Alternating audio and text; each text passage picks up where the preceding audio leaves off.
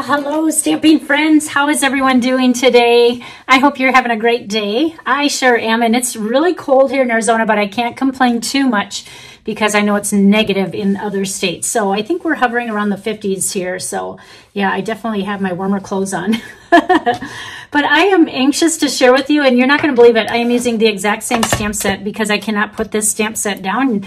So I promise I will move on to some of the other things that I have in my stash here. But one more card, just because we're getting closer to the cutoff for ordering for Valentine's Day to get your orders back in enough time to make Valentine's. So we're going to use Be My Valentine again. And this time, we are also going to pull from another die set that is not new. It's in the annual catalog, but I'll share that with you in just a little bit. So for starters, we will start with black cardstock, and this is 8.5 by 5.5, and I already scored it in half on the 8.5 inch side at 4 1/4. And I'm loving my new glass mat. Remember, this can be yours free if you sign up to join to be a Stampin' Up! Demonstrator, which means you do not have to do classes and everything like I do. You can just be a discount shopper and enjoy the perks. And also, I would love to have you join my team. All right, the next thing we're going to do is I borrowed a cute little die. I already cut it out, but I'm going to show it to you. This is actually from the Gone Fishing set. Isn't this cool? It's actually part of a tackle box if you look at it in the annual catalog, and I can share that with you and show you what the whole die set looks like. This stamp set is actually on page 79, and look at all the cool stamps you get, but look at this die set. Can you see that? Lots of goodies in there, but the one I'm after is that frame. You really can show off designer series paper with this. So the way we're going to make this is we are going to at first adhere this. So I want this to really pop. So I'm actually going to use my foam adhesive strips. Let me grab my scissors here. And I'm going to carefully place these so that you won't see them when we flip it over. So I'll put them on the tabs that are a little bit larger here. And this die can really be used with anything that you're showcasing. It all changes when you choose different papers and colors, but it's just, like I said, a really good way to show off all the designer series papers and also how they coordinate. You don't have to sit and look through all your stash and trying to, you know, mix and match and make them look good, because all of the papers usually coordinate pretty well. And I'm just going to add a few more in here so that everything pops up and not just those sides. Hopefully we can't see those when we're done.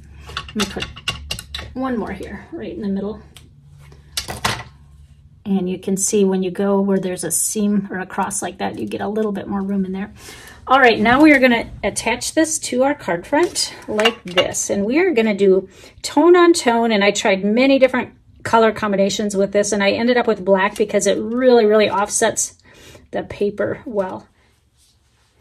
We are going to start with the bottom left corner, and this is where our Valentine's Day wish is going to go. So we'll just center this on there. I'm using black to kind of play up the black that's in the card and the little divider.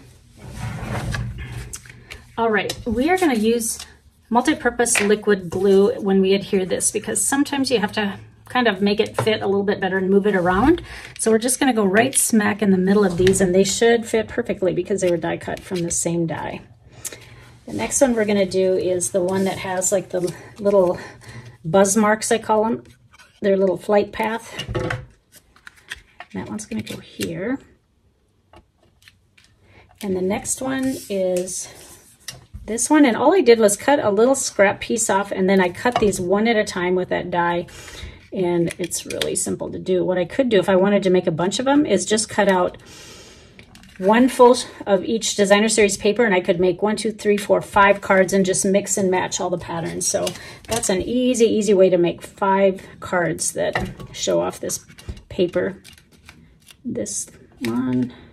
And I was going to add one more sentiment to this, but I decided to just kind of let the DSP speak for itself, and I'm not going to add more sentiments on here because I don't want it to get too busy. We have enough patterns going already. All right, the last thing we're missing here is the little bee that pulls it all together. And I'm going to show you an even faster way to make this bee.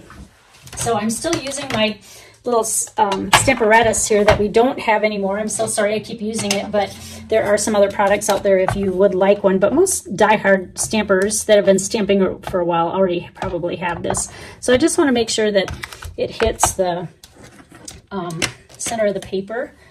And then we're going to ink this up. And the nice thing about this, I'm going to move that so the tab doesn't get in the way, is that if it's not dark enough, you can always have a second try. And I'm going to do that one more time. It's just a little bit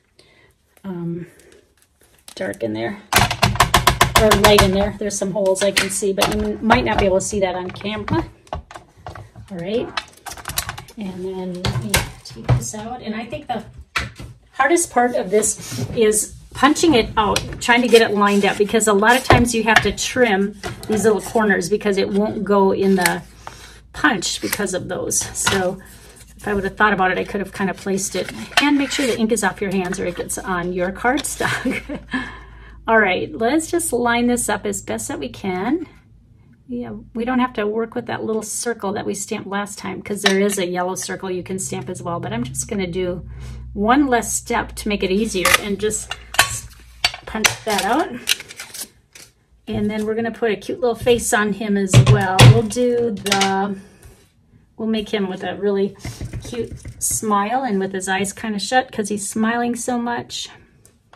All right.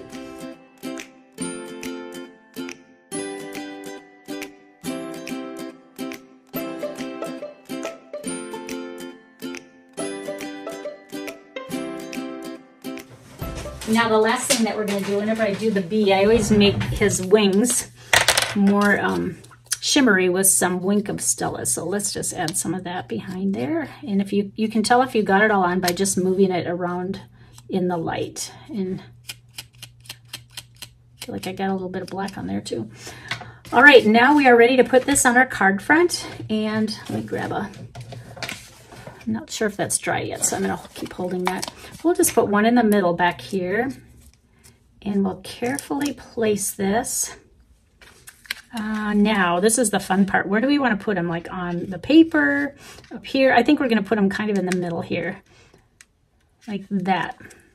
There we go. And then one more thing I wanted to add were these cute little embellishments, and because it is a Valentine's card, I think we'll add some hearts here. Well, we could put some flowers too, I guess. I feel like this little guy needs some sprucing up. So I think we will take, and I like to use the spatula end of my Take Your Pick tool when I pick up these larger things. Let's do a heart here. And maybe a couple down here. We'll bring in some of the blues. There's Pool Party that goes with this. And let's put a couple flowers maybe. Maybe some flowers on here too. That one's not going to show up. Red on red does not show up. You can tell I'm kind of winging it as we go. White will work. And then we'll do a small pink one too.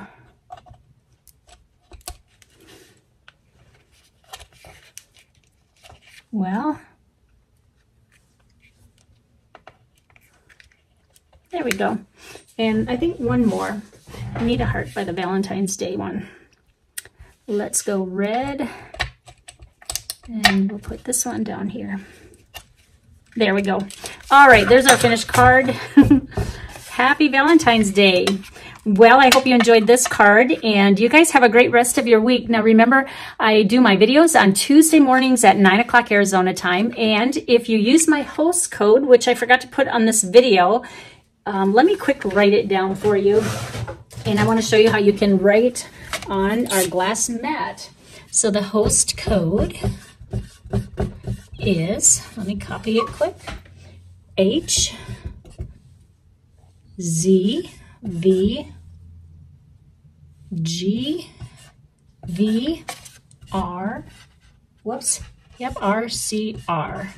1, 2, 3, 4, 5, 6, 7, 8. That is this month's host code. And if you order at least $50 and use the host code, I will send you a free gift from Stampin' Up! It's product and a thank you card. And also, if your order is over $50, you can pick out anything. Well, not anything. Some things are, you have to spend $100, but most of them, it's just $50. And you can pick it from our awesome celebration catalog. I'll quickly go through this. They have the watermelon set. I have that coming, and this paper, a lot of these I still have coming. This paper seems to be the most popular one that people are choosing from my group. A baby one. Here's some more designer series paper. Here's some nice Valentine colors. This would be cute with this design. And then, of course, the tulle one that has a lot of tools. And this stamp set is kind of, it's called Heartfelt Hello, so that's really pretty. And then this one's been popular too, and it's because it comes with, the stamp set is a $50 purchase and it's free. And then if you get $100, you can get the dies. So that's really a good value. And then this is another $100 value one. So you can peek at that. And then they have the specials. If you join, you can either get this glass mat that I told you about, or if you already have one or don't really have an interest in that, you can instead choose $30 more in your starter kit. So for only $99, you can choose $155 worth of products. So that's a great deal as well. So I hope you consider that. I would love to have you join my team. And if you have any questions, please give me a call. Well, thank you again for joining me, and we will see you next week. Bye-bye, everyone.